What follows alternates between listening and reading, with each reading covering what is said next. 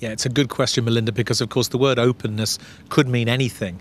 But basically what we've identified is that within any nation, you'll find some cities that are more attractive and more accessible to mobile people than others. If you like, some cities are more closed, some cities are more open. So what does open mean? And the studies that we've done have been quite revealing. On the one hand, they say that an open city is generally a city where there's a clear agenda around migration and cosmopolitanism and how do we make the most of being a diverse city, and there's a real positive feel that this is the right thing to be in a global system. And there's an organised city leadership that makes things happen in an environment where really local governments were not organised to address the settlement of international populations. On the other hand, we've done some really scientific work on what are the ingredients of openness, so we can begin to identify what kind of infrastructure and connectivity make one city more open than another, or what kind of amenities and local services make a difference, what kinds of economic opportunities make a city more open. And so there's a very detailed answer as well. You can see why it is that cities like London and New York, just to take an example, two of the most successful cities of the last century, a key part of their success was openness to international population.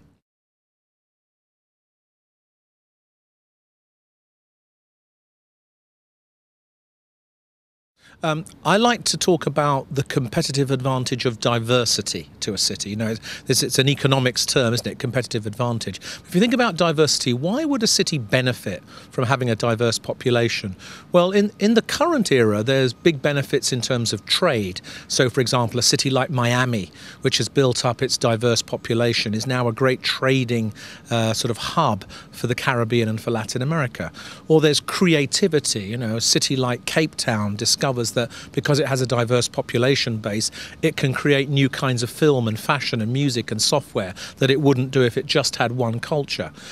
Or you'll discover, for example, a city like Barcelona, where the Olympic Games made Barcelona open to the world, and now it attracts people to study in Barcelona from every corner of the world, including studying for degrees in English in a Spanish-speaking city. So that's very interesting. So openness and diversity enable a city to be more productive, more creative, to trade better, and also to offer a better visitor experience. You know, I take the idea of London, the city that I'm from. 25 years ago, you wouldn't want to come to London because we couldn't offer you a nice range of cuisine. But now if you come to London, we can offer you cuisine from 200 different countries around the world. So diversity is a competitive advantage for cities if they learn how to use it well.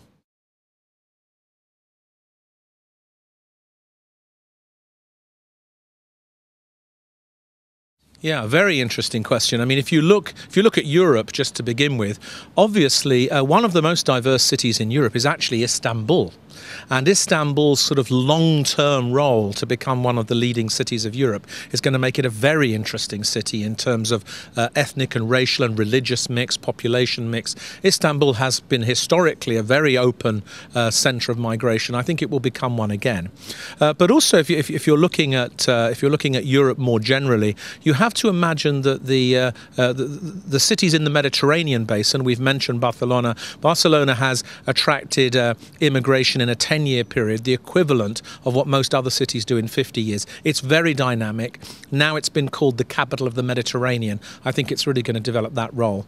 If you look at Asia, then, you know, a city like Hong Kong is very interesting because given its colonial past, there's a habit of speaking English and Mandarin and Cantonese in Hong Kong. And it's quite possible that Hong Kong will become the first truly triliteral city in the world, where all of the Chinese-speaking world and all of the English-speaking world can speak to each other in Hong Kong. So that's going to be very interesting for them.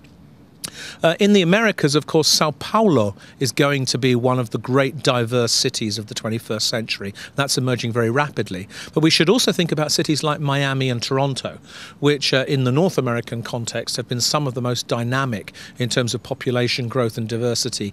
These cities are the new world cities that are going to have a very interesting role, I think, to play, not just in leveraging the advantages of diversity, but also in making a contribution to solving other kinds of challenges that the world faces, such as climate change. And doing that with a diverse population adds real value, because it means the insights that you have and the innovations that you create are applicable in so many other countries.